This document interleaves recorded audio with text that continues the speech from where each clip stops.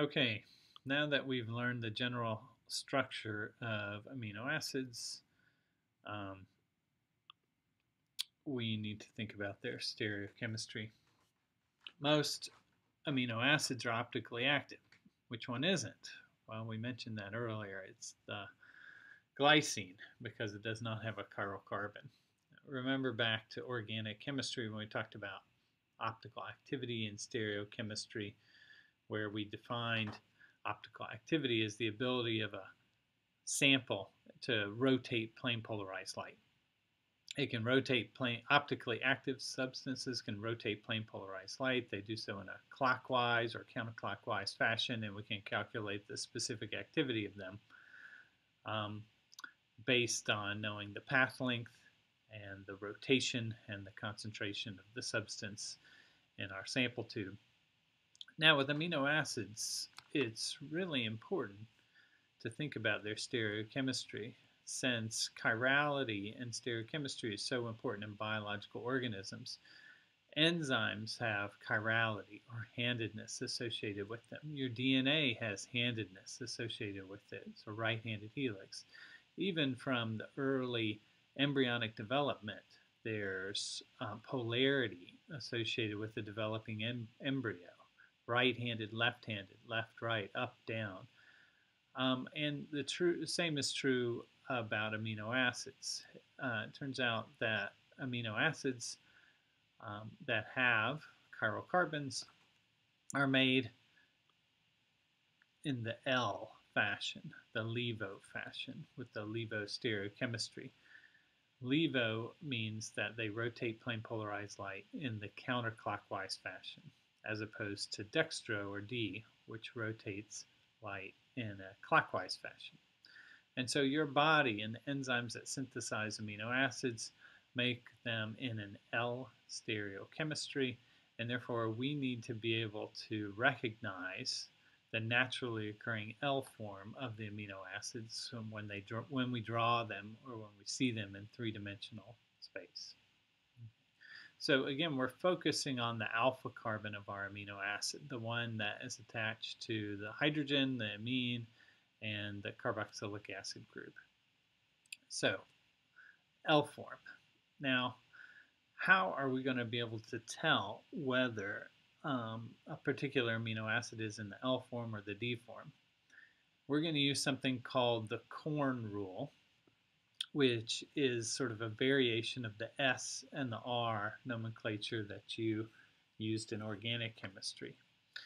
Now, here's what the Korn rule states. Let's focus down here on this generic amino acid. Here's the alpha carbon. It's got a hydrogen, an R group, the carboxylic acid, which we'll call CO, and then the amine group, which we'll call N. Now, the Korn rule states that if you're looking at the alpha carbon with the hydrogen pointing at you, you should be able to spell corn in a clockwise fashion if you're an L-amino acid. So this is a little different from what we did in organic. When we were looking at a chiral carbon in organic, we always wanted that hydrogen, or the fourth ranked substituent, to be pointing away from us. So remember, the Korn rule, we want this hydrogen to be pointing at us, and if we can spell corn in a clockwise fashion, we have an L-amino acid. Okay? If corn is spelled in a counterclockwise fashion, it's a D amino acid, the non-naturally occurring one. Okay, so let's try this Korn rule and see if we can apply it and figure out what's going on. So let's take some amino acids here. In this case, this is serine, right? And serine, let's see if we can do that, in a bunch of different forms, right? So let's start with this version of serine. Again, serine, the R group is CH2OH. That's one of the amino acids that you have to learn for the class. And here's our alpha carbon right in the middle. Now this first example is pretty nice. It's pretty easy for you. And that's because the hydrogen is pointing out at you, right? Now, according to the Korn rule, we want the perspective where the hydrogen's pointing at you. So then we look and we say, well, here's the carboxylic acid. So this is our CO. Here's our R group, R. And here's an amine group, N. How do we spell corn? C-O-R-N in a clockwise fashion with the hydrogen pointing at us. That's it, right? This is an L-amino acid right here. Okay, now let's try it over here. This is sort of a less nice structure. We've got the hydrogen, and in this case it's a dashed line, so it's pointing away from us. Now, we could change our perspective and pretend that our eyeball was back in the screen, or probably what you learn to do in organic is if the hydrogen's the opposite orientation that you want it, you just do the reverse rule. You see what the orientation looks like with the hydrogen pointing in the incorrect way, and then you reverse that orientation. And so let's use the opposite rule here. The hydrogen is pointing away from us. That is not the direction we want. And in that opposite direction, we see the CO, R, and the N.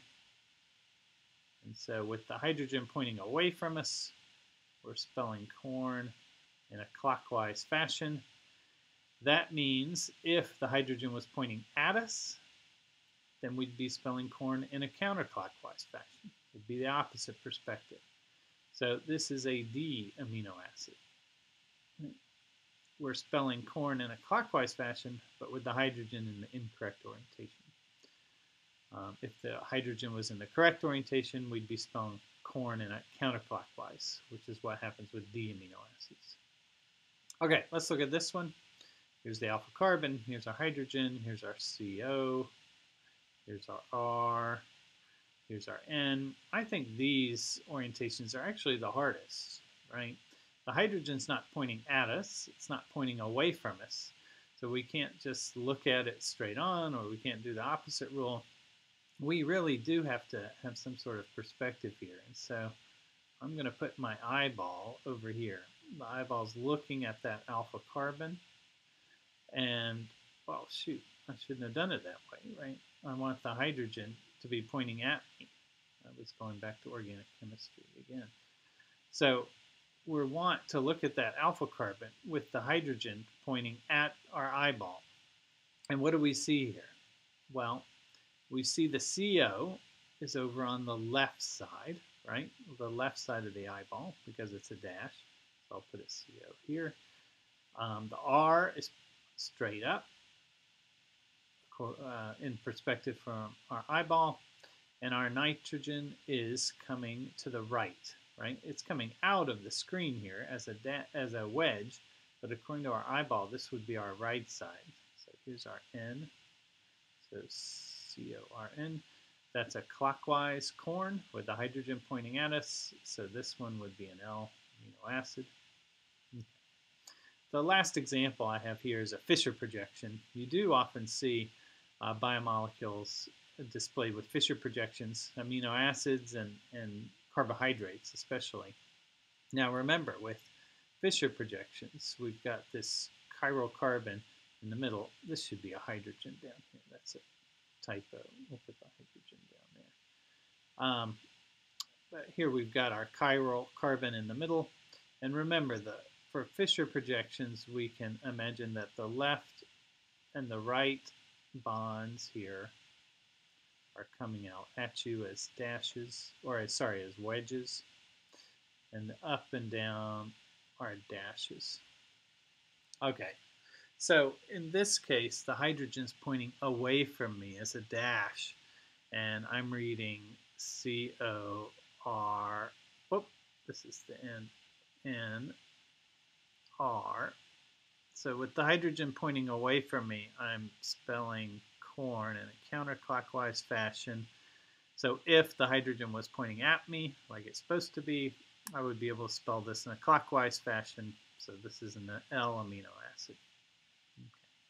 So we'll practice some more of these in class. It does use the same part of your brain that you were used to using. in organic chemistry. It's just we have to remember this corn rule as a way to identifying the naturally occurring L amino acids.